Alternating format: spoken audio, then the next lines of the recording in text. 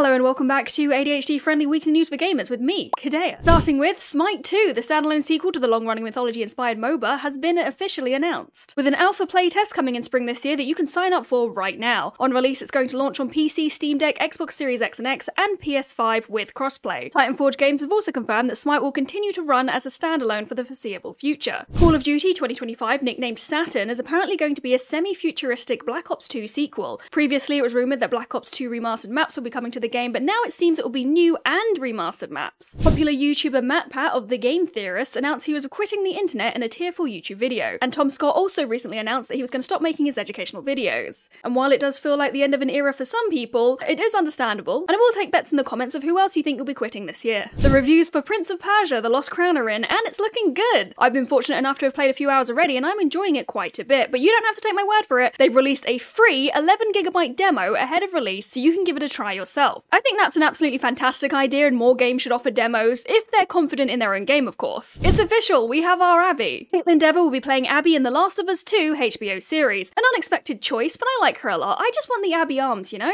Caitlin is no stranger to Sony games, as she previously voiced and motion captured Cassie Drake from Uncharted. There's no news yet on who'll be playing the golf club, but I volunteer as tribute. Gamers have been upset this week as they found out the Nintendo Switch 2 is apparently only going to be about as powerful as the base PlayStation 4. Sure, it would be nice for it to be an upgrade on a 10-year-old console, but look at Super Mario's Wonder. Most of their games know how to make the hardware work for them. Except Pokemon. I don't know why Pokemon do that, but you can bet that I'm probably going to buy every game from them regardless. Also, it's a handheld console. I don't know why we're comparing it to non-handhelds. Unity have laid off about 1,800 employees, which account for about a quarter of its entire workforce. Twitch have laid off more than 500 employees, which is about a third of theirs. Discord laid off 170 employees, 17% of their workforce. Google laid off about 1,000 employees, and Audible 100 employees. If you have been affected by any of these layouts, please get yourself on Twitter. Like, my feed right now is full of open positions being shared, people offering to review resumes, even a Slack workspace where you can join, speak to other people in your position. It's been 20 years since the release of Half-Life 2, and while I've heard good things about Half-Life Alyx, there doesn't seem to be any indication that Half-Life 3 is coming. However, we were treated to a new trailer showing how Half-Life 2 RTX is coming along, focusing on Ravenholm, the creepiest level in the game. 28 years later, a sequel trilogy of films following 28 Days Later has been given the green light and will apparently be entirely ignoring the events of the film 28 Weeks Later. Literally just because this new trilogy is bringing back Danny Boyle and Alex Garland, who worked on 28 Days Later but not 28 Weeks Later. Riot Games have been criticised this week for tracing the work of an animator without appropriate credit, compensation, or even permission. Fortunately, they have since responded and are keen to make it right with the creator, but this shouldn't even be happening in the first place. Come on, Riot. SAG Aftra has signed an agreement with Replica Studios regarding AI voice usage in video games, and this will apparently allow members to safely license a digital replica of their voice. What a slap in the face to voice actors. Just hire them to read all the lines, for Christ's sake. Again, not anti-AI, but there are specific use cases I agree with and a lot that I don't. Golden Sun and Golden Sun: The Lost Age are coming to Nintendo Switch next week via the Game Boy Advance app. Please don't hate me, but I've never heard of it, but all my friends are really excited. Next week, Starfield is getting its biggest update yet, containing over 100 bug fixes and improvements. It will be hitting the Steam beta first, then all other players a few weeks later. Full update notes will be posted next week alongside the Steam beta release. Rainbow Six Siege has had a rocky start to the year, with a lot of reported downtime from players at peak times, and I mean a lot. Ubisoft went nearly 2 weeks without acknowledging the issue or providing any update until they broke their silence a couple of days ago. In addition to the welcome update, they're offering Bravo packs and 10,000 battle points to players who log in between the 12th and 21st of January, so don't forget to pick that one up. The Consumer Electronics Show, also known as CES, took place this week between the 9th and 12th of January. And there's far too many updates, so I'm just going to share the highlights. Sony announced writing is well underway for the TV show based on the God of War for Prime Video and Horizon Zero Dawn for Netflix. Nvidia announced their new RTX 40 series super GPUs, offering more performance for very reasonable prices. I'd really like to get my hands on one of those. Samsung revealed the world's first transparent micro-LED display. I couldn't find a price guide online, but given their 89-inch non-transparent micro-LED TV went on sale last year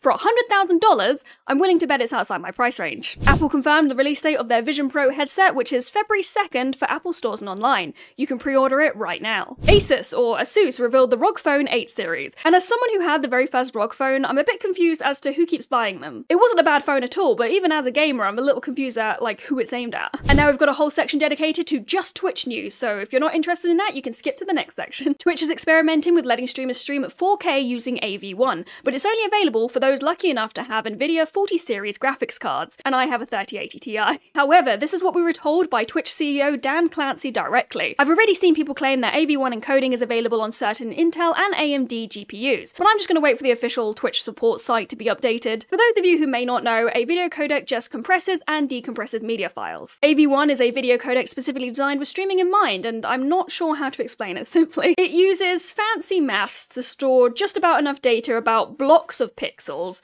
which can be reconstructed into a decent enough image, as opposed to sharing a lot of data for each and every pixel. For the streamer, that means that you can stream a much higher quality image with a lower bitrate compared to other supported codecs. And I personally didn't think I'd see the day that we get AV1 on Twitch, so I'm very excited about that, and I'm excited to have a better quality stream. Twitch are also going to be supporting the HEVC codec, also known as H.265, so at least those of us without 40 series GPUs have something new to play with. And they're also experimenting with allowing streamers to stream up to 5 concurrent streams with different encoding options for maximum quality and reach. This is fantastic for non-partnered streamers who aren't always afforded transcoding options, you know, the ability to change the quality as a viewer in the bottom right-hand corner. And I believe you also need to opt into it to try the newly supported encoders like AV1 and HEVC, but correct me if I'm wrong. Streamers all over social media have also been sharing their shock to find out that Twitch isn't profitable. It hasn't been profitable for most of, if not all of its entire existence. We know this. The amount that Twitch makes from advertising and taking that cut from streamers doesn't exceed its operating costs, which is very high. In 2021, we found out that only 0.01% of streamers make the equivalent of US minimum wage on the platform. There are a lot of active streamers who don't earn the platform enough money to cover the resources that they personally use. I'm probably included in that. The whole platform is carried by advertisers and